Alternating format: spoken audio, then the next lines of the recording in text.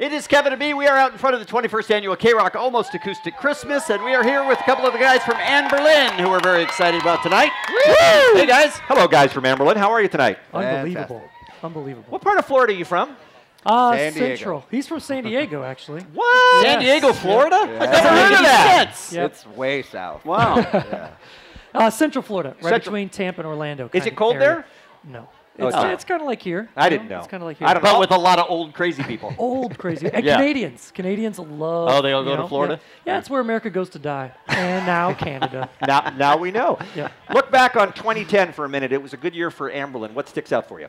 I think for us it would be recording our record in Nashville, Tennessee with a great producer named Brendan O'Brien. Oh, he's Yep. big time. Heard of him? Have you? Yeah, of course. I had never heard of him. He worked with Bruce Springsteen and Sure.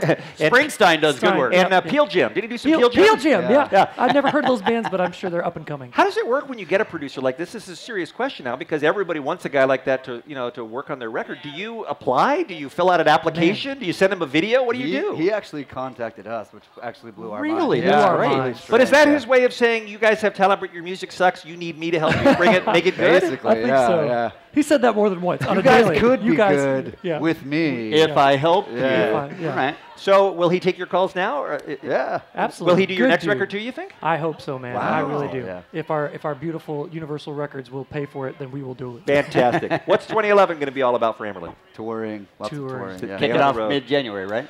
Yep, we're going out with a great band called Circus Survive, and then right after that, we are going to be heading out to Australia, New Zealand, Singapore, Japan, and China, and Malaysia. Philippines, Oh my and God. Indonesia for Wow. the first time. I know you So- guys have been wanting to do this for a long time, but did it turn out to be what you expected it to be at this level as a band?